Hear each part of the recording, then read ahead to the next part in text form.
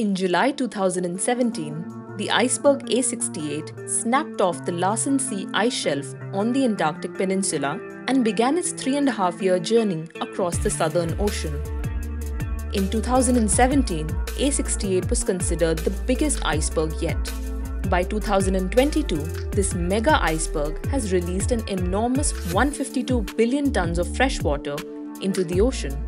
This new data was published in the journal Remote Sensing of Environment by researchers from the University of Leeds.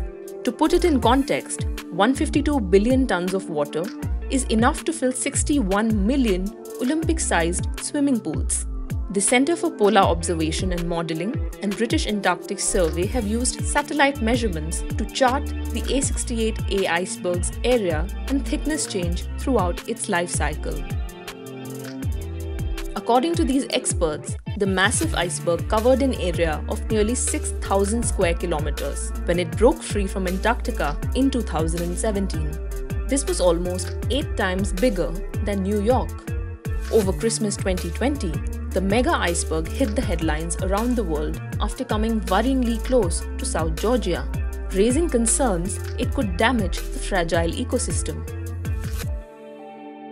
The iceberg started to melt over 3 months in 2020 and 2021 as it entered the seas around the sub-Antarctic island of South Georgia.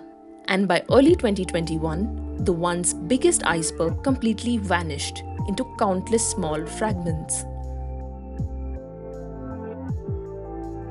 The researchers are now trying to determine the environmental impact the iceberg will have on the marine ecosystem.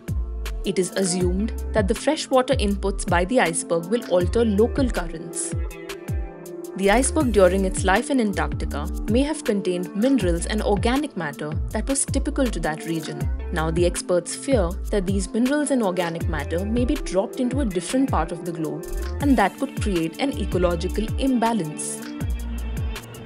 As global temperatures increase because of climate change, the Antarctic ice sheets now are facing a greater threat of melting. This can exacerbate sea level rise and deteriorate the marine ecosystem.